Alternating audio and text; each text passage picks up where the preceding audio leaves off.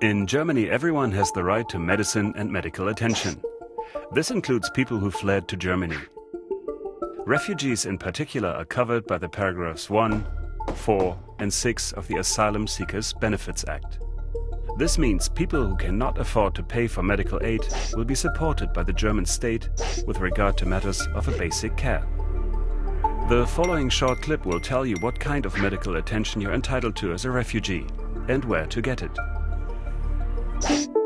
There are more than 20,000 refugees officially living in so-called Erstaufnahmeeinrichtungen, in short EA, in Hamburg.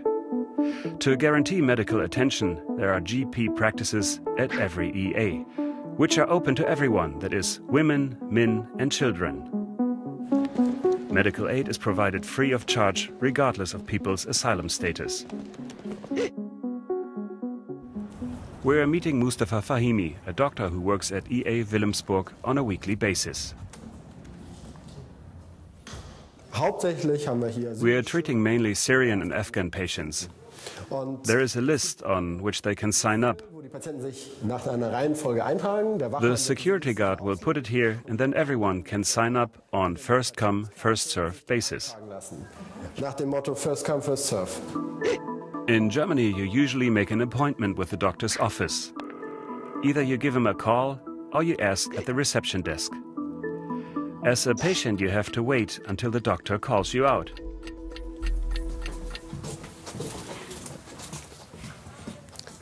Das ist unser Arztzimmer hier. This is the doctor's room. Hier sitzt the doctor's assistant is sitting here, who is typically a practice nurse or hospital nurse. The patients can have a seat over there.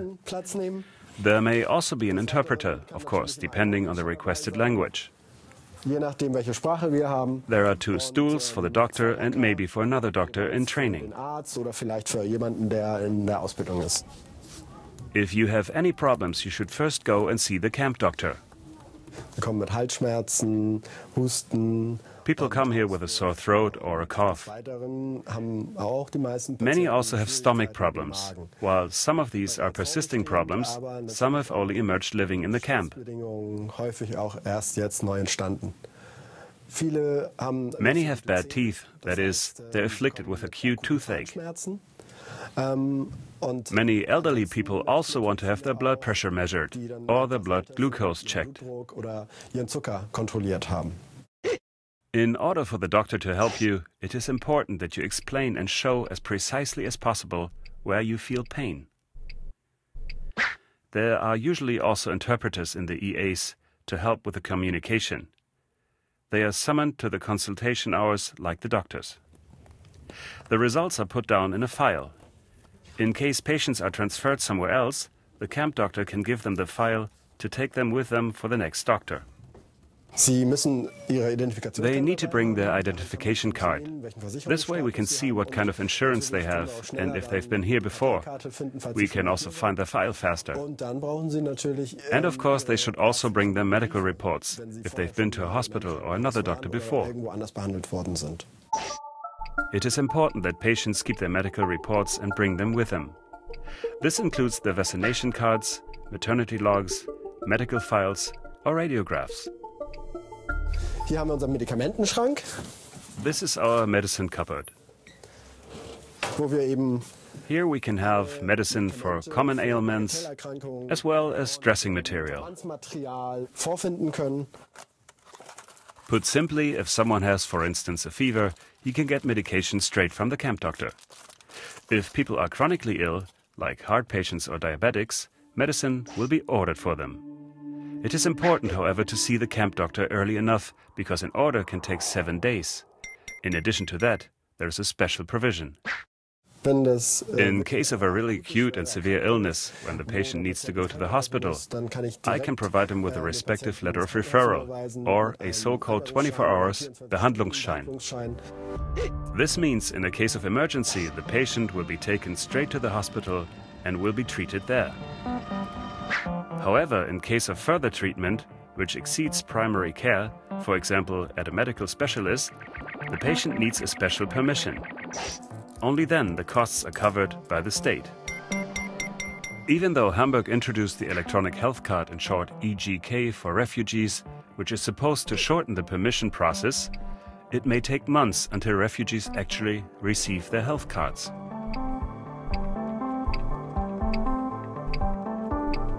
For example, to see a medical specialist without an EGK, the patient needs to get a letter from his camp doctor, which attests the necessity of the treatment in question. As a second step, social management has to make the appointment for him. Depending on how urgent his case is, the patient may have to wait for weeks or even months. Finally, he gets a certificate stating that the costs will be covered. Only now the patient can see a medical specialist. As all this is rather complicated, Hamburg introduced the electronic health card. With this card, it is possible for the camp doctor to immediately refer the patient to a specialist or a hospital. It also allows the patient to freely choose a doctor. Finally, it also allows camp doctors to hand out prescriptions for medicine available at the pharmacy. This sounds as well and good, but is everyone entitled to a health card? And where do I get it anyway? In order to get answers to these questions, we meet Dr. Niesen, head of the Public Health Department in Altona. Refugees who have been registered according to immigration and alien law and stay here in Hamburg are entitled to an electronic health card. Those who have to move to another state won't receive an EGK in Hamburg. It takes 4 to 5 months after arriving here in Hamburg until refugees receive their health cards. Put simply, if a refugee has claimed asylum in Hamburg and is allowed to stay, he is entitled to an electronic health card. The respective application will automatically be filed for him by the Social Security Office. Thereby the refugee becomes part of the German health insurance system. The EGK certainly makes it easier to use the health system. To make sure that people aren't without aid while they wait for their EGK, we installed this special arrangement in the Erstaufnahmeeinrichtungen. Everyone who visits the camp doctor receives aid. This is a coping mechanism until the refugees get their health cards. But why all this effort with a health card? Because the medical attention depends on a person's insurance status. In Germany, everyone is compulsory insured and pays a fixed monthly premium to a health insurance company. Because of the monthly premium, people don't have to pay at the doctors. Those who can't afford the contribution will be supported by the German state. The state guarantees medical attention for destitute people, at least to the extent necessary to obtain their state of health. Moreover, there are special provisions in case of emergency. In an emergency situation, anyone gets medical attention to the fullest extent. This means with or without a health card, with or without legal asylum status, in case of shortness of breath, vertigo, pain in the chest or stomach, injuries, open wounds or severe pain, you will receive the necessary aid, be it at a hospital or at a specialist.